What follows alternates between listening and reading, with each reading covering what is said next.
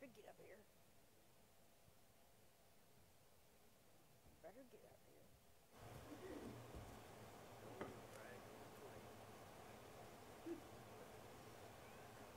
Good morning. It's good to see you this morning.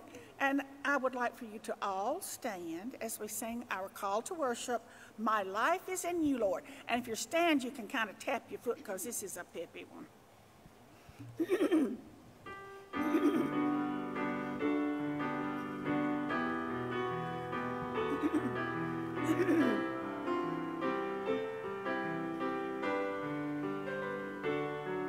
My life is in you, Lord. My strength is in you, Lord. My hope is in you, Lord. In you. My life is in you, Lord. My strength is in you, Lord. My hope is in you, Lord. In you. I will praise you with all of my life. I will praise you with all of my strength. All of my life, with all of my strength. All of my hope is in you. My life is in you, Lord. My strength is in you, Lord. My hope is in you, Lord. Is in you. My life is in you, Lord. My strength is in you, Lord. My hope is in you, Lord. In you. It's in you. In you. Thank you. Be seated. Good morning. I think vacation time has hit, and I think maybe about 3/4 of our church has gone on vacation this week. But nevertheless, we're here, so we're going to enjoy some time together with the Lord, and I hope that you will be blessed as a result of our worship experience today. Just a couple of very quick announcements before we continue our service. I pray and continue our service. The ladies' Bible study will not meet tonight, and there will be no choir practice this afternoon. And also, the men's Bible study will meet this evening at 6, so just keep that in mind. Even though the ladies are not meeting tonight, the men will be meeting. So let us go to the Lord in prayer as we continue our service. Father, today we are so grateful, so humbled to be in your presence with other believers. And as we come together, we pray that you will open our hearts and minds to be receptive, and also that we will pour our hearts out to you in genuine, unadulterated worship. For whatever it may be in our minds and hearts today that is distracting us or possibly could distract us from focusing on you, I pray that you will remove it from our hearts and allow us, enable us, empower us to give you our undivided attention. And we pray it in Jesus' name. Amen.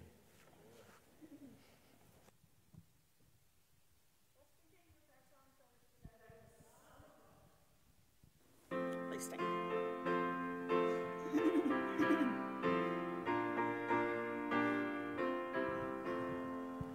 My hope is built on nothing less than Jesus' blood and righteousness. I dare not trust the sweetest frame, but wholly lean on Jesus' name.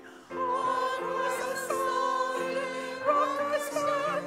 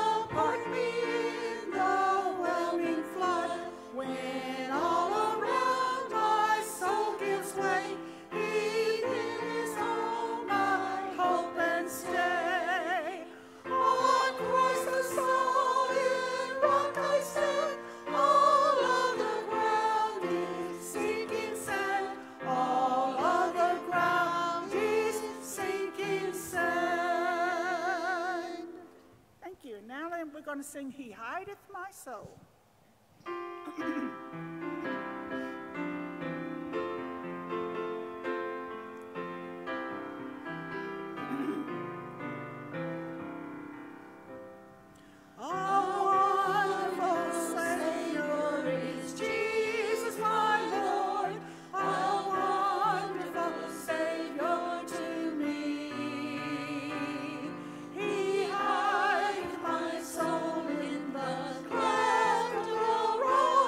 Where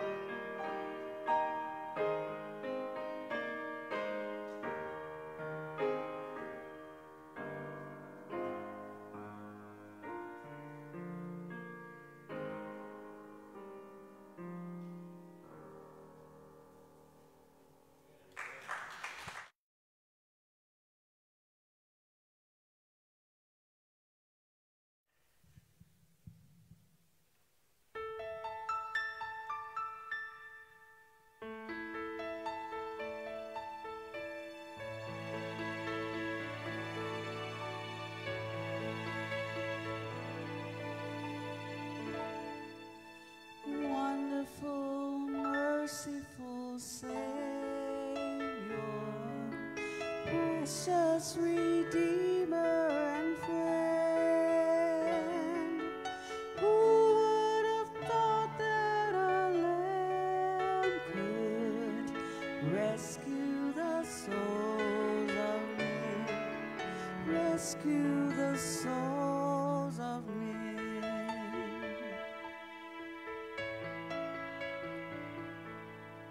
Counselor, comforter, keeper, Spirit we long to embrace. You offer hope when our hearts have hopelessly lost the way. Oh, we've hopelessly lost the way. You are the one that we praise. You are the one we adore. You give the healing and grace our hearts always hunger for. Oh, our hearts always hunger for. You are the one that we praise.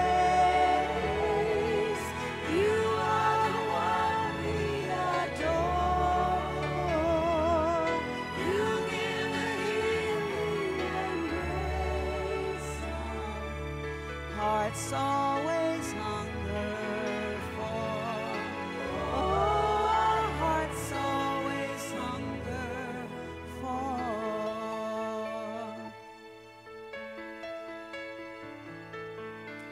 Almighty, infinite Father, faithfully loving your own.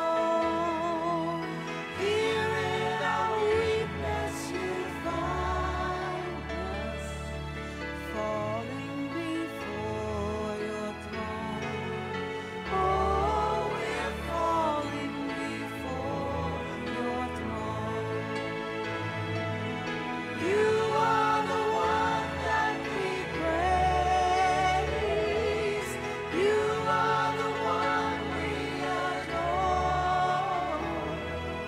You give the healing and grace our hearts always hunger for. Oh, our hearts always hunger for. You are the one that we praise. You are the one we adore. You give the healing and grace our hearts always hunger for. Oh, our hearts always hunger for.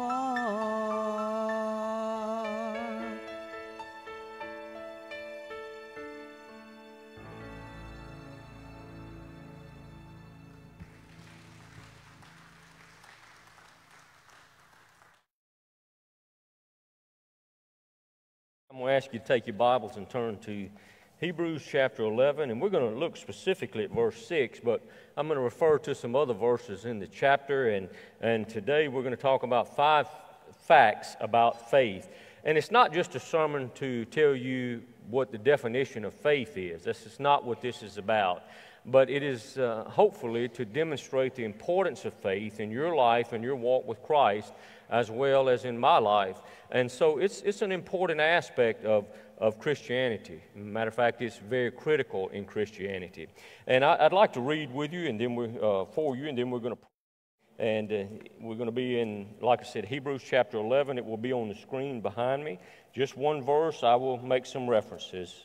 And it says this in verse 6, "But without faith it is impossible to please him, for he who comes to God must believe that he is, and that he is a rewarder of those who diligently seek Him. Let us pray. Father, we thank you for the privilege of being able to bow our heads before you today. We thank you for the boldness that you've given us to come before the throne of grace. We thank you for the means you have provided for us to be able to do that through the blood of Jesus Christ as our Lord and Savior. And I pray today, Father, that you will take this message, that you will use it in some way or another to touch someone's life. I pray that you will increase and that I will decrease, that your Spirit will just take over and do great things in the lives of everyone. And I pray it in Jesus' name, amen. As we look at this, I want to say that faith is a foundational aspect of Christianity. It is faith that builds on the work of Jesus Christ. Jesus died for our salvation, but without faith, we cannot be saved. So salvation comes by our faith, believing in God. We know that if you look at Hebrews, it's very clear in chapter 11 and verse 1, it says, faith is the substance of things hoped for and the evidence of things not seen. Faith means sometimes that we walk kind of blindly in this world. We listen to the voice of Christ. I don't know if you've ever walked in the darkness and heard voices before, specifically someone that is calling out to you and you're trying to find your way through the darkness to that voice. It's one thing not to be able to see it, but it's another thing to be able to hear it. I've done that before, and it's kind of a unique thing. We've done that with a group of teenagers one time, and it was a unique aspect. And I'll have to say that we also, this wasn't my plan, but we stood on a platform and fell backwards into the arms of other people. Now, I want you to know I didn't have a lot of faith standing on that platform and falling back into the arms of people who were about half my size. No offense by that, but I just didn't, because I was doing some math there. My weight, their size, and so it just didn't correspond with me. But you know what? I did it, and I discovered something very important. If you stop trusting in the logical aspect of things and you start allowing things to just happen the way God intends them, it will happen. And the reason I didn't hit the ground was because I stayed stiff as a board, as they told me, and I fell back, and I was calculating the weight of one individual while it was 8 individuals there. And so you multiply that out, if you want to do logic, and it just balanced out. It all worked out, and it demonstrated a very, very important part of faith. Sometimes we can't see how it's going to work out, and we think it's going to be bad, but it may turn out completely different from the way we expect it to. When we think about this sermon, we think about faith. My goal for this sermon is to challenge you in your faith. Now, when I say that, ultimately God will challenge you in your faith. Ultimately, He's the one that will do that.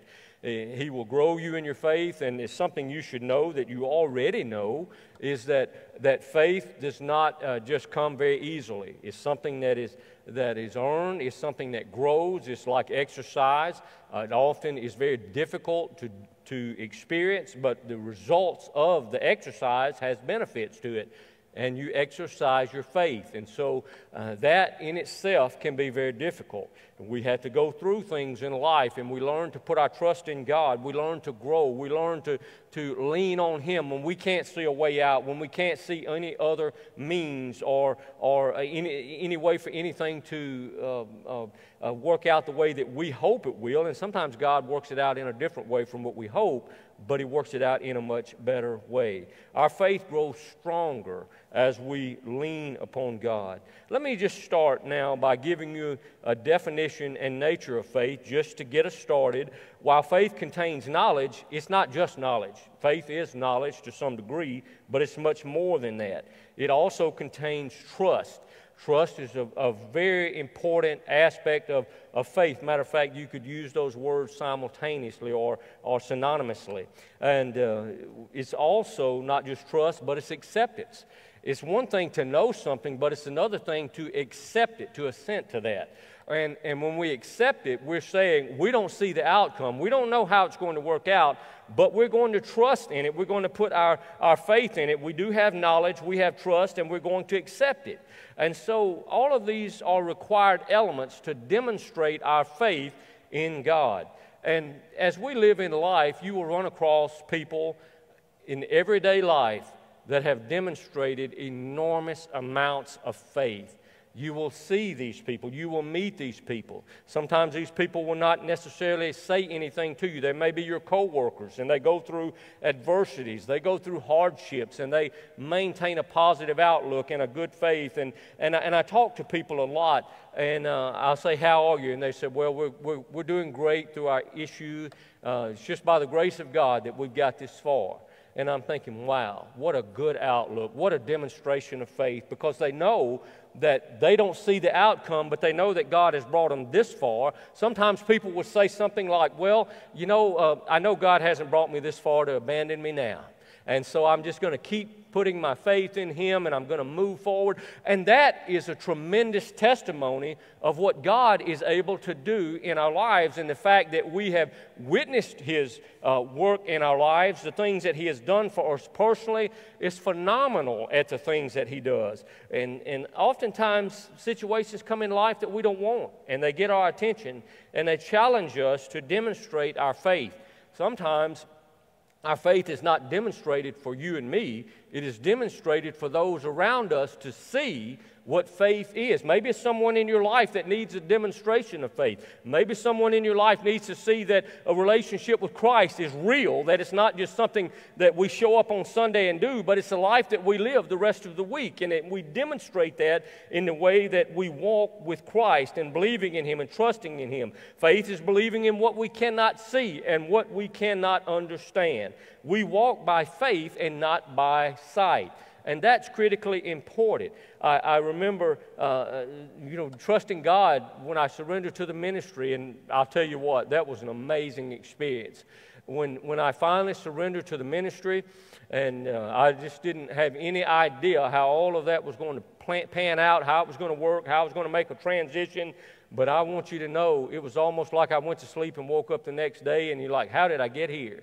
God opens doors when we trust Him. God does what He does when we are obedient to Him and allow Him to work in our personal lives. But there are 5 things that faith requires, and I want to share these with you today.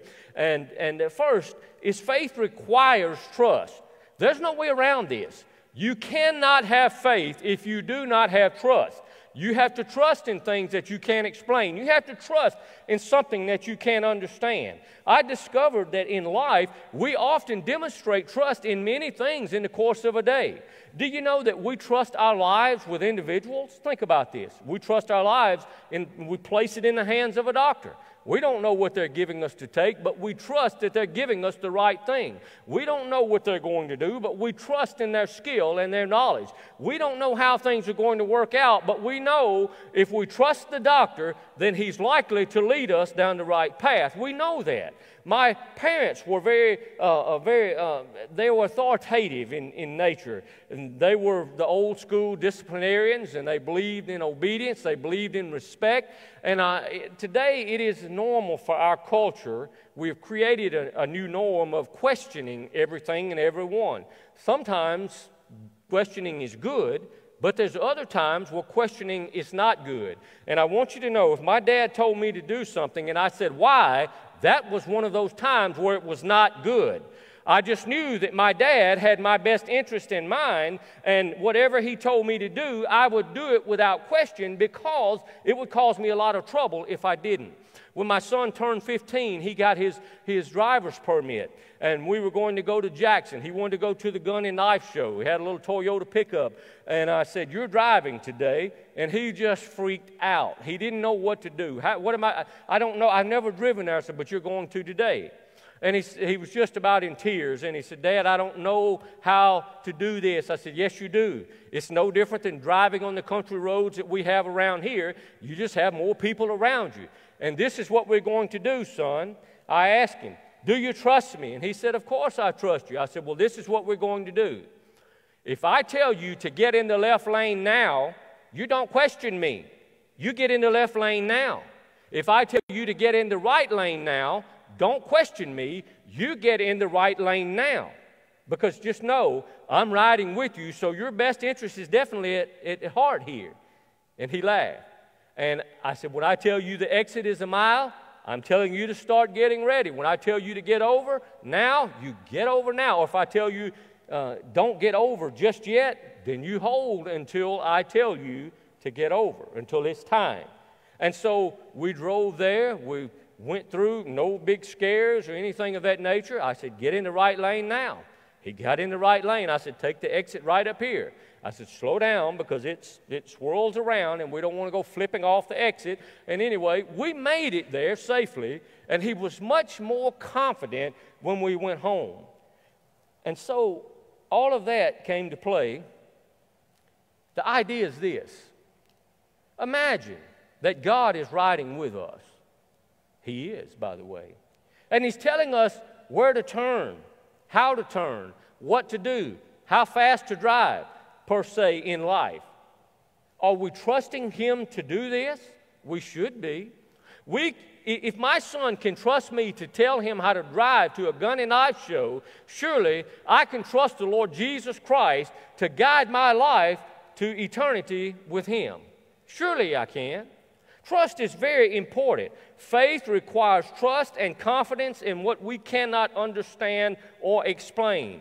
When we consider the things that we put our trust in, it's really kind of uplifting, to be honest with you. We put our trust, as I mentioned earlier, we put our trust in doctors, we put our trust in medications, and think about that one for a moment.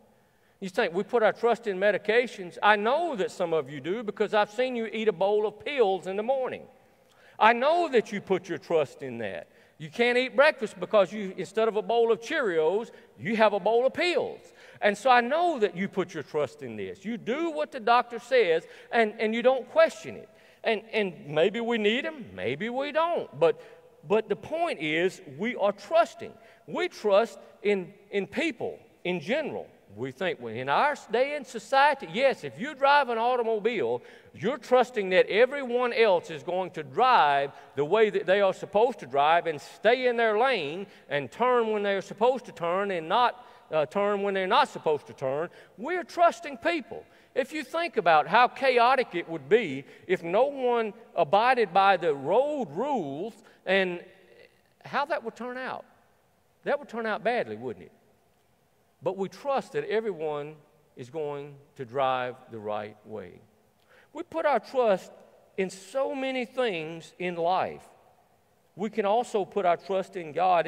And you know, many of us probably have much more faith in God than we even realize we do have as Christians. People will say things like, I could never do what you're doing. I could never face what you're facing. Well, the truth is, we may not want to face what someone else is facing, but when you have no alternative, you will see just how much faith you truly have. And it will surprise you at how much faith you have. It is an amazing thing to experience the faith in God and experience the work and deliverance of God through that faith. It's an awesome thing to experience that. We have our problems, we have our pains. God knows our lives and our sufferings, and we can trust him through them. He provides for us day in and day out. It may not always be what we want, but it's what we need. And we have to trust. In other words, we're saying that when we trust, he knows more than I do. He knows the outcome and I don't. He understands what I need at this moment. He understands how to bring good out of this. Therefore, I'm trusting in God. As a result of faith, that's what we do. We trust. And so, one requirement of faith is trust. We must trust in God. We trust that tomorrow will be just like today. Well, some days we hope tomorrow is not like today. But then there are times when we trust it will be exactly like today, but tomorrow may be a little different than today. And we have to display our faith. Things happen sometimes in life. We get up and we go about our day. Today is normal. Tomorrow things go chaotic, and we have to put our trust in God to get us through from one experience to another. As someone said to me, it's like taking small steps. You don't really know exactly what's going to happen, but when you look back, you see that you've taken a small step, and then you've taken another one and another one and another one, and the next thing you know, you've covered a large section of ground because God has brought you as far as he could each day. And he has done for you what he could each day within your abilities and faith. This is nothing new with me, but I remember reading years ago about a community coming together to pray for rain.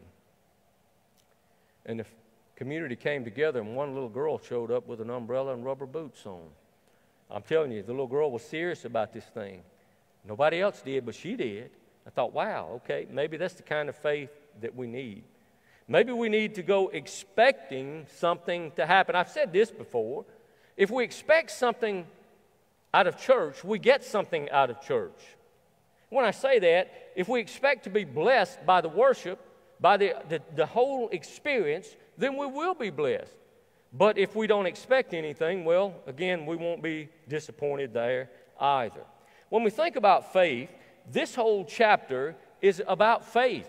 It is about demonstrating faith. It is about the faith of the patriarchs. It talks about, when we talk about, in verse 4, it talks about the offering of Abel, which was more excellent. It was a more excellent sacrifice than Cain's because it was by faith that he gave that. He didn't just give what he had. He did it by faith. When we think about Enoch, in verse 5, it says that Enoch walked with God. He had faith in God, and he walked with him, and he was not. It's an amazing thing. Think about Noah. Noah had never seen a boat. Noah was not a big fisherman, apparently, not of a boat that size, but God told Noah to build an ark, and God gave him the instructions, and Noah built an ark. But guess what the results of that was? Is that Noah and his family was saved from the flood. Think about Abraham as it goes a little further. God called Abraham and said, I'm not telling you where to go, but get out of your homeland, leave your home, leave everything that you've acquired behind, and you just travel, and I'll meet you on the way. What did Abraham do? He left. Think about Sarah. God promised her a child in old age. She originally didn't think it could happen, but it did. It says that she was well past her childbearing years. Think about Abraham later, who would offer his son as a sacrifice because God required it. God really didn't want him to sacrifice his son. There was a point to this to demonstrate what faith in God will do. By the way, it said when he got ready to plunge the knife in him, he heard some rustling in the bush and turned around, and there was a ram caught. God had stopped him, and he offered the ram as a sacrifice. God provided for him in all of that. I see people today live by faith, and it's so encouraging because they have faith in God. I see that. People, if you go to the hospital, you'll see people living by faith. You'll see people doing the things that we need to do. I see people who are demonstrating their faith day in and day out. But then it also takes faith to believe in intelligent creation or design, meaning that God created the world. It takes faith to believe in that. But let me tell you this. It takes more faith to believe that there's no God than it does to believe in God. And you say, what do you mean? If you can just look at the atmosphere and figure out how a ball is floating in nothing, and there's people living on that ball, and it sustains them, and all the gases and mixtures of everything is just right, the distance between the sun and the moon are just right, it rotates like this and then orbits around the sun and the moon. How can you not believe? When you look at the complexities of the human body, how can you not believe? When you look at a heart beating, you say, well, I know my heart's beating. I have a heart. I can feel it beating. Yes, I can feel mine. I've never seen it, but I know that it beats. And I know that it beats because I'm standing before you today. If it weren't beating, I wouldn't be here. And so we demonstrate faith in God, but we can also demonstrate faith in the wrong things. Having faith and trust can be hard. And sometimes it's just hard to trust. Sometimes if we stop and think about the circumstances surrounding us or where we are. Maybe we're thinking about our nation. Maybe we're thinking about what's going on in the world. We're thinking about all of these things. It can be disheartening. It can be disheartening, but you know what? I believe that there's a purpose for this and that God's going to get the glory for it. Because I believe that what's happening right now, let me just share this with you. I believe that God is separating, did you hear me here? That He is separating the mouth professions from the heart professions of faith. I believe that we're seeing the true Christians. I believe that it's going to get a little bit stronger in what we are experiencing. I believe we're going to see more real faith, and we're going to see who don't have faith. But the second fact is that faith is required for salvation. Do you know that you cannot be saved without faith? You say, but Jesus died for me. Yes, but you have to have faith to believe in that. By faith, you are saved. You believe in your heart that Jesus is the Son of God, that He was born of a virgin, that He was crucified for your sins and my sins, and that He was buried and resurrected on the third day, and you believe in His finished work. You trust in that. You accept it. You have the knowledge of it. You trust it and you accept it. That's called faith. Then you can be saved. But you have to call upon His name. And changes come in your life as a result of that. If we consider this world, would it not be better to believe in God and find out that He's not real than to not believe in Him and find out that He is real? But I want to say this to you. If you accept Jesus, there's no turning back. You won't ever want to go back. You won't ever desire the old nature. You won't ever want that again. If the Holy Spirit changes you from the inside out, all of these things that the world, the God of this world, Satan, has blinded this world with, the scales will fall. You will be able to see right through it. And you know what? We will be able to hit the mark. There's really a lot to be nervous about today in Christianity, because there's so many different views of Christianity. But let me tell you, there's only one way to heaven. Despite what others may tell you, well, if you're good enough, I don't care how good you are, you're not going to get there because of your goodness. You'll get there because of His goodness, His grace. And you say, well, they're pretty bad, preacher. Well, the Bible doesn't say you can be too bad. The Bible says you have to be saved. And you see, when you're saved, that's what takes you from being bad to putting you in the light of Christ, and things in your life begin to change. So we often rank things. Well, I'm good, they're bad. Well, he was a great person. Well, she was a great person. Yes, they were bad, they were terrible. Well, it doesn't necessarily mean the way that we think it does. It's about Jesus. There's no alternatives. The world will tell you there's all kind of ways to heaven. No, there's only one road. Jesus said there's two ways. There's a narrow gate and a wide gate, and He said few is going to find that narrow gate, but there's going to be a lot go through that wide gate. And you see, for the sake of salvation, what we've done as a church, and I say we, I'm speaking as a whole, is we've done everything but preach the gospel of Christ. Now we tell everybody you can do anything you want. God loves you. He accepts you. Yes, God does love you, but He don't accept it. God never accepts sin. You see, faith is required for salvation, and part of that means that when we accept that Christ is who He is, that He is the Son of God, what He has done was sacrifice for me so that I can receive salvation, then change comes in our life. You know, growing up, one of the things that I did not want to do was displease my parents. You think, well, because they would whip you? No, my parents didn't whip you. I told you before, they whooped me. It takes 15 whippings to equal one whooping, and I would get a whooping, okay? Now, I know that's not good Mississippi, good grammar, but it's good Mississippi grammar because it has a point to it. But no, the reason I did what they said was because I respected and trusted them. And it's the same with God. We can believe in God. We can trust in God. I really don't have anything to lose by trusting in God. I really don't.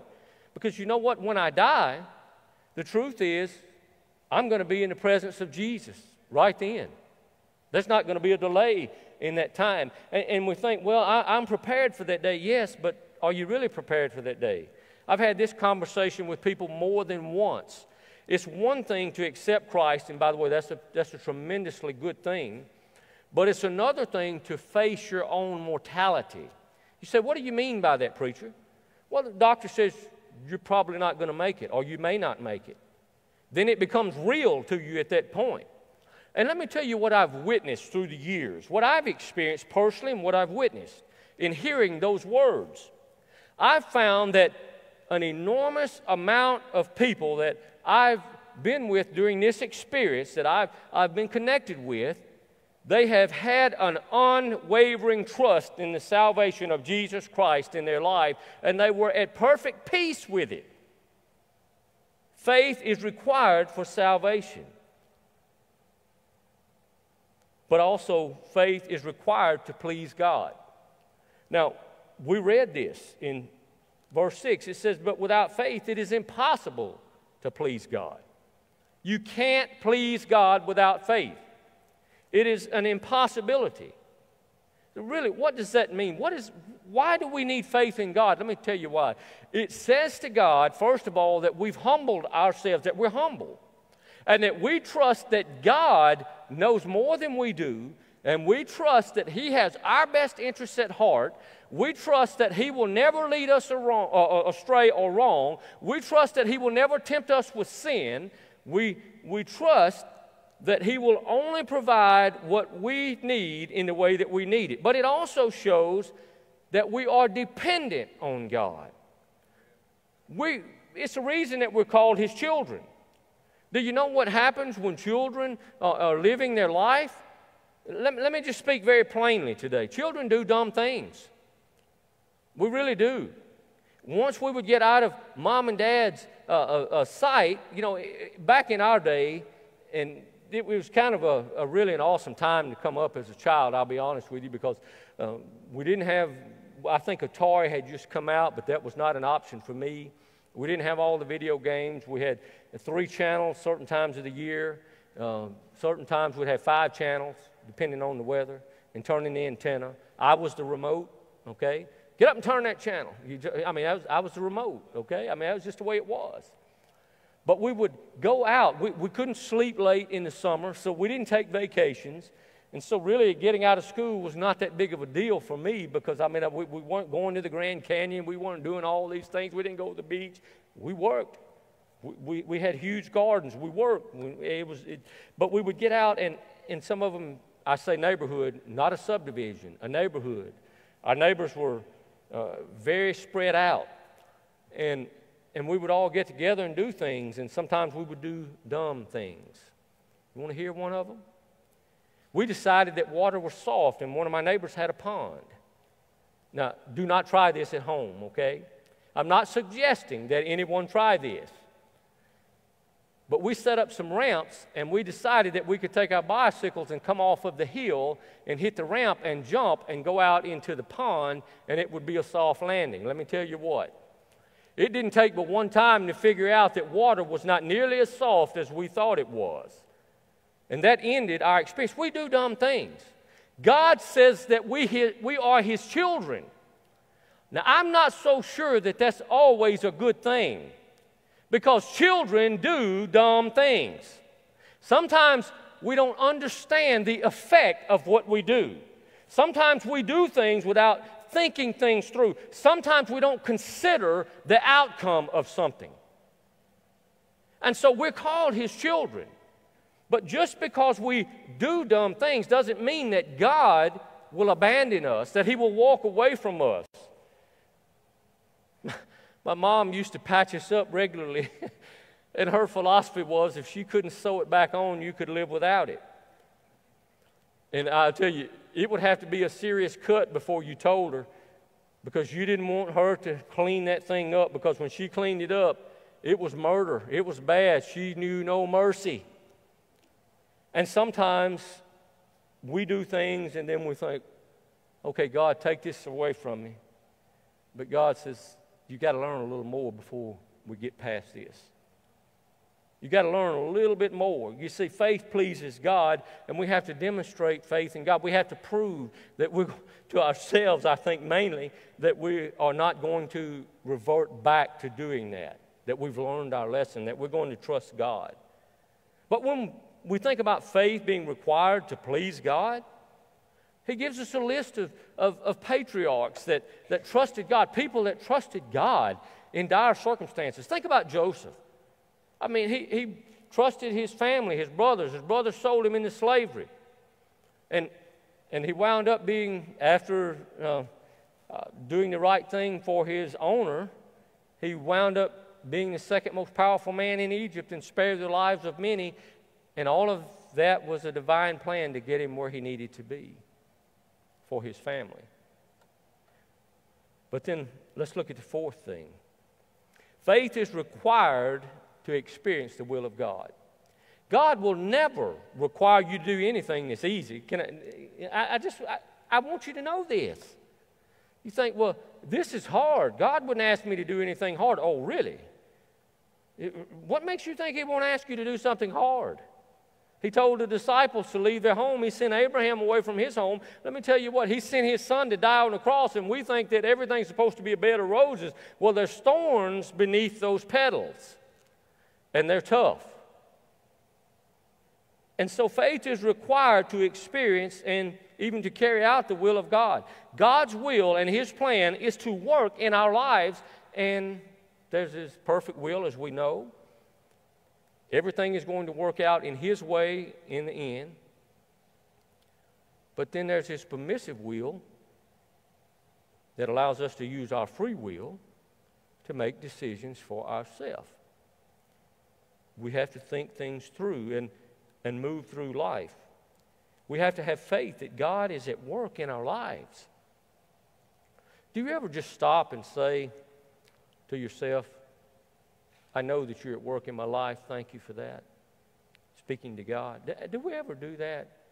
Maybe sometimes we can't really see how He's at work, and we say, Lord, I know You're working. I just don't know how right now. Can you give me something in my life to help sustain me, to take that small step to move on and to accomplish Your will? Faith will require us 100% of the time to step into the unknown. It will require it. You will go places that you've never, ever dreamed of going. And you will do things that you never, ever dreamed you would do. But that's what faith is, isn't it? That's what it is. I'm going to speak to you personally.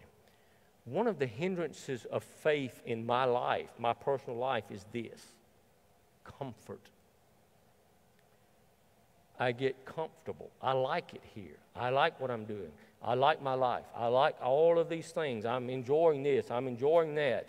I like all of these things. And I don't really want to change, but let me tell you, you won't ever implement God's will without change.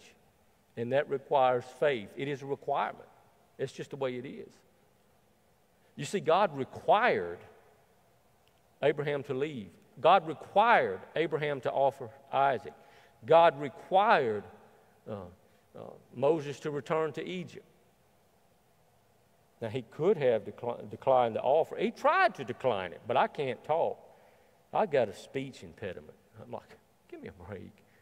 I stumble around with words, but that doesn't work. It doesn't work.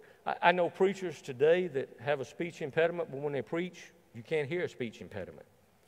God can fix what He needs to fix when He needs to fix it. We just got to be willing to trust Him. Just have faith that God is at work in your life, and whatever's going on, God is going to take care of you through this. God is going to do what is necessary.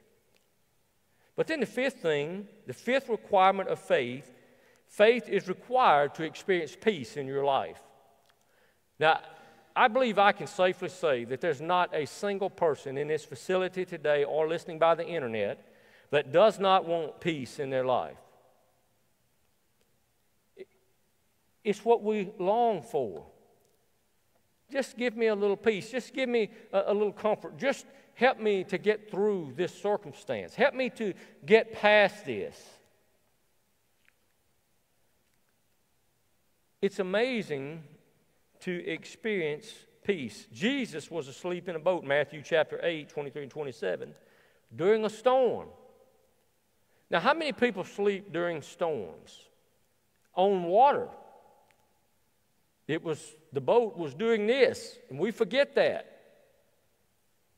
Jesus was asleep. I'm telling you, he must have been really tired from the physical standpoint, because that sleeping on white capping and water is not a good thing. And his disciples woke him up and said, "Don't you even care about us? We're going to die and you're asleep." Do you know what Jesus said? Peace, be still. That is a definition of peace. You know what? The storm ceased raging. The wind stopped blowing. No matter what was going on around them, Christ has control. No matter what's going on in your life, Christ has control, and he can give you peace and calm the storm no matter what's going on around you. He did it to demonstrate to his disciples that he could control anything. And then they wondered, what kind of man is this that even water and wind obey him? I'm like, okay, how long does it take you to get this? Let me remind you, he calls us his children. Sometimes I say, Calvin, how long is it going to take you to get this? And he does amazing things to give us peace. Imagine his disciples were alone later in a boat. They were going across the sea and the storm began raging. They thought they were going to die. It was extraordinarily dark. And they saw Jesus walking to them on the water. How did they do that? Jesus is the light of the world. So the light came to them. And you know what happened at that moment? I know Peter got out of the boat. I understand all that. I realize all that. But let me tell you what happened at that moment. At that moment, Jesus didn't calm the storm immediately. At that moment, everyone in that boat stopped focusing on the storm and they started focusing on Jesus. You see, all of a sudden, the storm was irrelevant. You see, they're not paying attention to the water. They're not paying attention to the wind and the waves and all of those things. They're not paying attention to the boat rocking. It's Jesus. He's right here. It's Jesus. And they were so captivated by it that Peter did hop out of the boat. And as long as Peter focused on Jesus and not the storm, he walked on the water. If you focus on your problems, they'll swallow you up. But if you focus on Jesus, you'll find peace that passes all understanding. And they looked at him. Jesus did calm the storm. But the point of that is, look at me and not what's going on around you. Look at me. Don't focus on everything else. But then also, Jesus said in John 14:27, "Peace I leave with you, my peace I give you." This is his, and he's given it to us, so we should possess it. But we have a part in that. That goes back to point one. We have to trust in him. We have to trust. That's part of what faith is about. It is a requirement to trust in him. But then peace is also in Galatians 5:22 and 23 listed in the fruit of the Spirit. I didn't say fruits, I said fruit because it's got several listed as one fruit. All of these are fruit. Part of that fruit, and it is peace. And I dare say that peace is something we struggle with regularly. We get discouraged. And as I may have said this a dozen times already in the past, but some people are habitual worriers. We don't have peace because we worry all the time. And sometimes we worry about not having something to worry about, so we come up with something to worry about. And I make my own statistics up about 90% of the time, okay? So I'm going to say about 90% of the time, to stay in line with my statistics, that what we worry about never happens anyway. So why worry? Jesus said this: if worry could add one jot or tittle to your life, why not worry? But since it won't, there's no point in it. No point in it. No, don't worry. Have peace and trust. don't worry. You see, Jesus will keep you in perfect peace if you have your mind steadfast and focused on Him. Matter of fact, Isaiah 26:3 says, you will keep in perfect peace those whose minds are steadfast because they trust in you. Wow, what a verse. That's a powerful verse. But then in Psalm 29:11, it said, the Lord gives strength to His people, and the Lord blesses His people. Now, are you ready for this? With peace. You say, I don't know how things will work out, but I know that it will. Because I have trust in God, I also have peace that whatever happens in my life, God's going to get me through it. See, I find that we most often know the definition of faith, but we fail to see how much faith we actually have, and we have much more than we realize. I see faith in you more than you'll ever imagine. I see the things that you go through in life. I see the things that are occurring in your personal life. And you have such peace when you go through it. You have such faith. It's going to be okay either way. That's an amazing thing to experience that. Let me ask you today, do you have the peace of God in your life? Peace comes through trusting.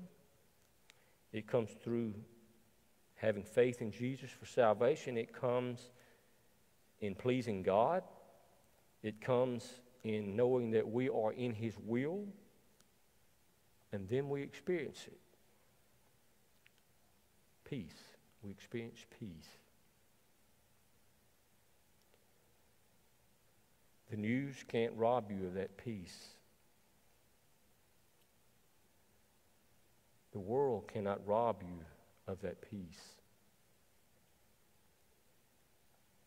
But you have to remember, when the storm's raging, look at Jesus, not the storm. Would you pray with me? Father, I want to thank you for the opportunity to share this message today.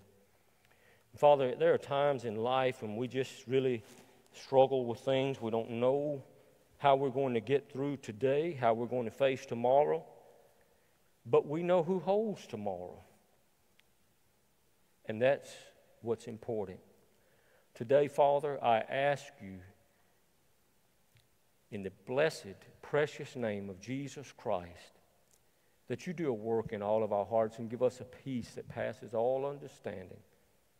When we can't explain it, when we can't understand it, give us peace to know that you have us in your hands.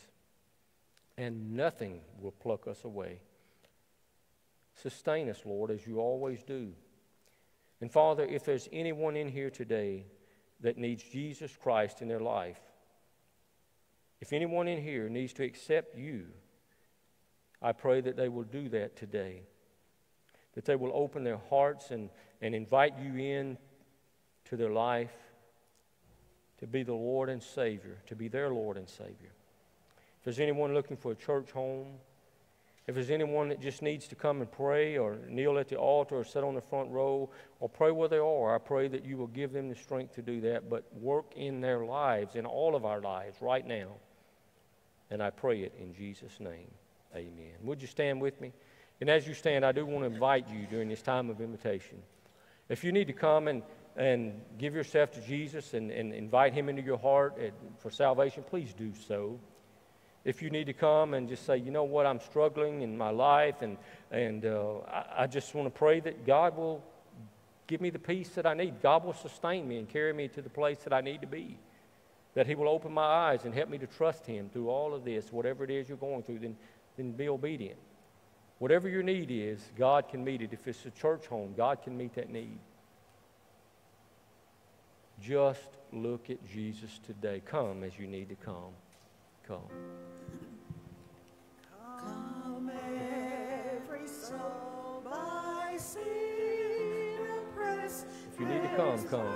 Mercy with the Lord, and He will surely give you rest by trusting in His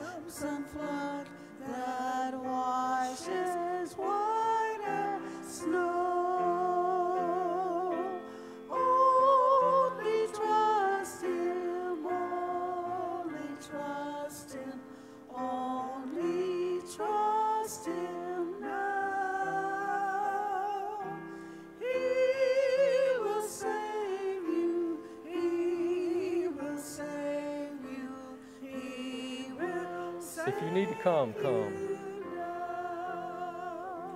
Come every soul by sin oppressed, there's mercy with the Lord, and He will surely give you rest by trusting in His word.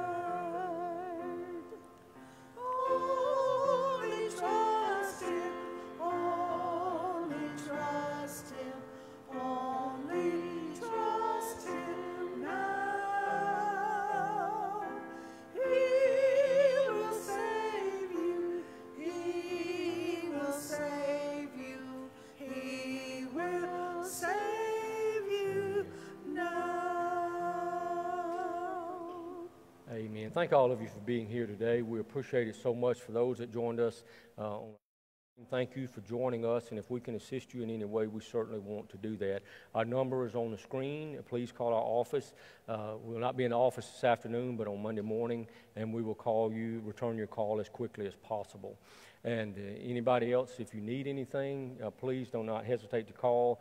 But know this, that Jesus loves you, I love you, and also that the mission field is outside of these doors. Go out and demonstrate faith to the world that you see. Let them see the peace of God ruling your life and making a difference in you. Please know, once again, that Jesus Christ loves you, and nothing will ever change that. Brother Jimmy, would you come and dismiss us in prayer?